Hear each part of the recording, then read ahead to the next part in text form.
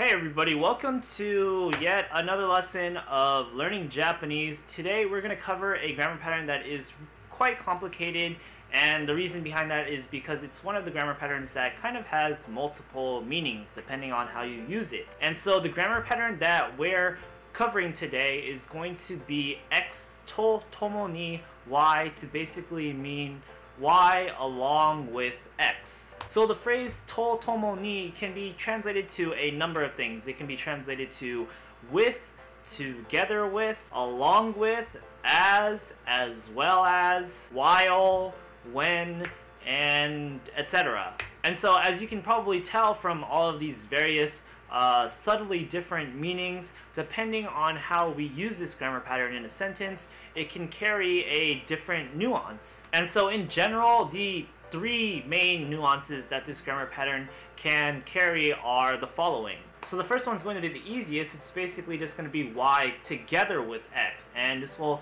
pretty much be identical to the grammar pattern that is to isho ni, to mean together. Next up, for number two, we have Y at the same time as X, and this is also pretty quite simple. It's going to be rather identical to to doji ni, which is again going to translate to at the same time as or simultaneously, and that is the grammar pattern that of course we covered in the previous video. So go check out that video if you need a refresher on to doji ni, to mean as at the same time as or simultaneously as. And now for the third last nuance, this is probably going to be the most prominent and the most distinctive of this grammar pattern, and it's basically going to convey that along with a certain something that changes, which will be represented by the variable x in the construction, something else changes alongside with it, which is going to be y. Okay, so getting into the actual grammar of this grammar pattern, similarly to, again, the last grammar pattern that we covered, to doji ni, this grammar pattern can be used with basically all kinds of words, adjectives,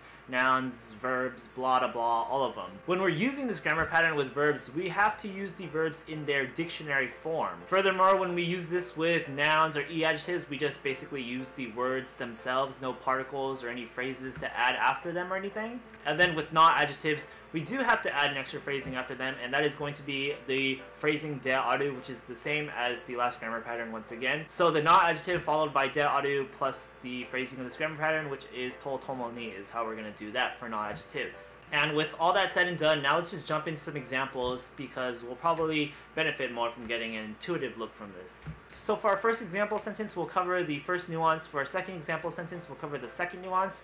And for our last two example sentences, we'll cover the third nuance, because that's probably the most important one and distinctive, like I said. So for example sentence number one, we have the line Chichi to haha to tomo ni yuuenchi ni ikitai desu. And so what this line will translate to is just basically, I want to go to the amusement park with mom and dad. Let's break down the sentence bit by bit. First up, we have Chichi, which is the noun for dad when you're basically referring to your own dad. We have to mean and, it's a particle here. We have haha to mean mom, basically when you're referring to your own mom. And so mom and dad is going to be the x in our grammar construction here. So right after x, we have to tomo ni. So this is going to be the nuance that means together with. So this is together with mom and dad, literally together with. And now we're going to insert the y in the construction, which is basically going to be whatever we're trying to express, and that expression is going to be yuuenchi ni ikitai desu. Yuuenchi is the noun that means amusement park. We have ni marking as a destination, and we have the verb iku, which means to go, in its tai desiderative form to mean to want to go. So ikitai, then we follow that with desu to end the sentence. So I want to go to the amusement park. Add that to the first part of the sentence. I want to go to the amusement park with mom and dad. Literally just together with. So in Japanese, once again, that is Chichi to haha to tomo ni yuuenchi ni ikitai desu. And so yeah, that is using this grammar pattern to mean together with, quite literally. And it's probably the most simple, like I said. So now we'll move on to the next nuances. So for our next example sentence, we're literally going to reuse an example sentence that we used in the previous lesson that covered to doji ni, because this particular second nuance is going to be identical basically to to doji ni, in that it means at the same time as or simultaneously as. So for our line, we have ginko de goto to tomo ni kaji ga okotta. And of course this line will again translate to at the bank a fire happened at the same time as a robbery, basically. So let's break down this sentence bit by bit. First up, we have ginko de. Ginko is the noun that means bank. We have the de marking as the location of an action that occurred. We're going to employ our grammar pattern now. So we have goto, which is a noun that means robbery. So we just have to add to tomo ni right after it. And that's exactly what we do. And now we add the rest of the sentence, which is whatever we're trying to convey. And that is kaji ga okota, which kaji means fire. Have the ga marking as the subject, and okota to mean occurred in plain past form. So a fire occurred at the same time as a robbery at the bank. Ginko de goto to tomo ni kaji ga okota. And so yeah, that's basically the second simplest nuance of this grammar pattern because it's identical to to doji ni, and even if you mix them up, they're not going to be grammatically wrong if you use one or the other. For our last nuance, we're going to convey that a change occurs along with another change. And this is the more distinctive nuance of this grammar pattern, but that's not to say that there aren't other grammar patterns that can probably convey the same thing. We'll probably see them soon enough. I can't think of any on the spot right now, but they definitely exist. So for our first example sentence for this nuance, we have these pretty simple line, bunka wa jidai to tomo ni henka suru. And what this line will simply translate to is just that culture changes alongside basically the passing of times or by generation. So let's break down this sentence. First up, we have the line bunka, which means culture. We have the wa particle marking as the topic of the sentence, and now we employ our grammar pattern. So for our x, we just have the noun jidai, which means kind of time or period or generation. Since it's a noun, all we have to do is plug in to tomo ni right after it. That's exactly what we do. Then we have our y, which is whatever we're trying to say, and that is going to be henka suru. It's a verbal noun that means to change, basically. And so altogether, that quite simply turns into bunka wa jidai to tomo ni henka suru, as culture changes alongside the passing of time or with each generation.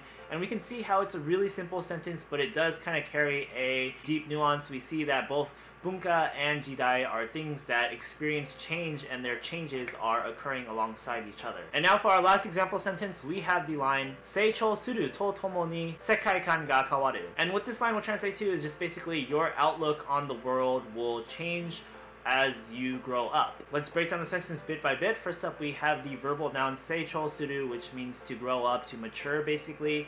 Since this is a verb in its dictionary form, we can now just simply add to tomo ni. It's exactly what we do, and now we have our y, and that is going to be sekaikan ga kawaru, and sekaikan is basically going to be your worldview or your outlook on the world. We have the ga marking as the subject, and then we have kawaru, which is the intransitive verb that means to change. And that basically completes the sentence. So now when we bring it all together, it's just going to be, again, seichou suru to tomo ni sekaikan ga kawaru, as you grow up or as you mature, your worldview changes. And so yeah, we can see how both, again, these two things that we have, x and y, are things that develop or experience change. You growing up or maturing is quite representative of change, as well as your worldview developing. That is also a change, and they happen alongside or with each other. And that's basically what this grammar pattern is expressing.